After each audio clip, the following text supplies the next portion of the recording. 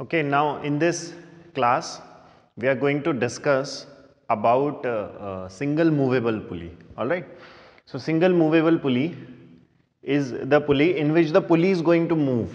Alright. In the previous class we studied about single fixed pulley where the pulley was fixed, but here the pulley is going to move. So this is a setup of single movable pulley. So here the load is attached with the frame. Okay, earlier the load was attached itself in the rim, but now the one part of the rim, a thread is being passed through the rim, one part of the rim is being fixed, and the other, from the other part of the rim you have to apply an effort, and the load is being fixed at the frame. Now when this system is not moving at all, it is static. So when it is static and it is at rest, so in that case effort will be equal to tension. As you can see, again the tension are in the upward direction only. The tensions will always be in the upward direction itself. So effort is equals to tension. This is equation number 1. Now this load is being lifted by two tensions in the string. One this tension, another is this tension. It means this load is being balanced by these two tensions. So load is equals to tension plus tension. So load is equals to 2 tension. Okay. Now this is equation number 2. This is equation number 1. So we divide 2 by 1. So if we divide 2 by 1, what will happen? L upon E is equals to 2T upon T. L upon E, we know that it is mechanical advantage. So this is mechanical advantage MA. 2T upon T, T goes off 2. Now whenever for a machine mechanical advantage is greater than 1, so in that case the machine acts like a force multiplier. So in this case it is a force multiplier. Why it is a force multiplier? Because the load in this case the load is more as compared to the effort. So by applying a less effort or by applying a less amount of force, you are lifting up a load which is more than the effort. Okay, so this is a force multiplier. It means it is multiplying your force. So you are applying a less amount of effort to lift up a load of more amount. Alright. So this is mechanical advantage is equals to 2. It is force multiplier. We also know that MA is equals to D by DL. Now this is an interesting situation to understand. MA is equals to D by DL. Obviously in this case load and effort are both are equal. So how can MA be equal to 2? Because MA is equals to load upon effort. So if there is, we cannot see any factor of 2 here, which makes up this mechanical advantage is 2. But still mechanical advantage is 2. How is this possible? So this whole scenario is being created by this thing. Mechanical advantage is equals to distance moved by the effort to the distance moved by the load. So basically what is happening, to make this factor 2, which we can see here, what we need? We need either our effort to be double of the load. It means the distance moved by the effort should be the double of the distance moved by the load itself. So DE, distance moved by the effort, has to be 2D, and then distance moved by the load will be D. So it means distance moved by the effort is twice the distance moved by the load. Alright. So VR is equals to D by DL. How much is D? D is 2D upon D. So it goes off 2. Eta is equals to MA upon VR, which is 2 by 2, cancels 1 or 100%.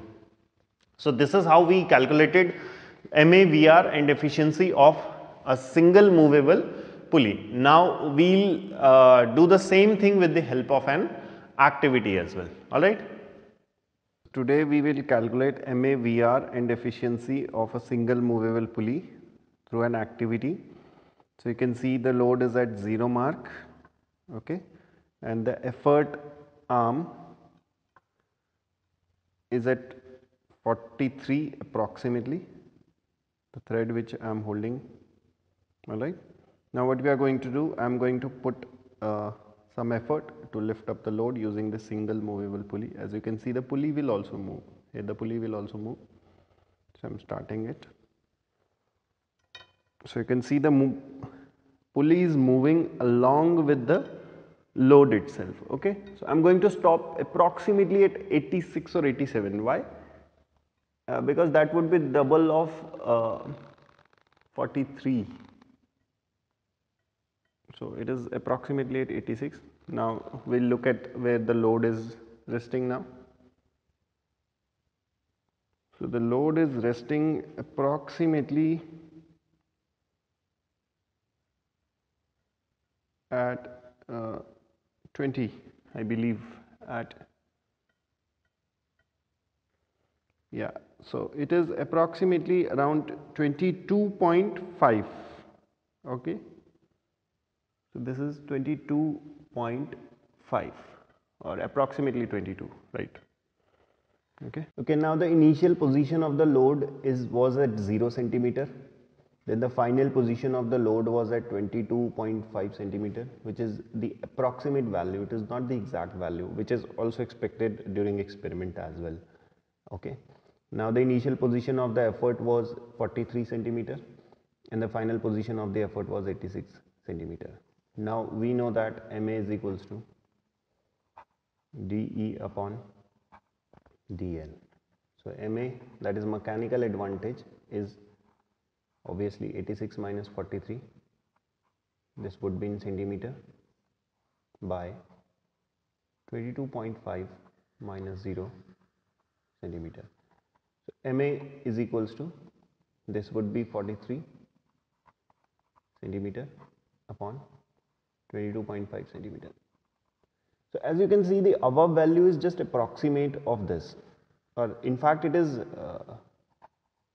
double of the value which is here, that is the double of this value approximately. Okay, so it will be a round of, it will be 2. All right, although this value will come a little bit greater than this, but that is quite acceptable. All right, because as you saw in the experiment also, we don't expect the exact values to be coming. All right, but the point which I am going to make here is that this value would be greater than 1 for sure, because this is 22.5. okay, so double of 22.5 is approximately 45. So this value is going to be greater than 1. So if MA is greater than 1, then in that case the machine is going to act like a force multiplier. Now you know that VR would be the same, because VR is also d by dl, and if I calculate the efficiency, so that would be MA upon VR into 100%, so which would be this 2 by 2 and would be 100% or 1.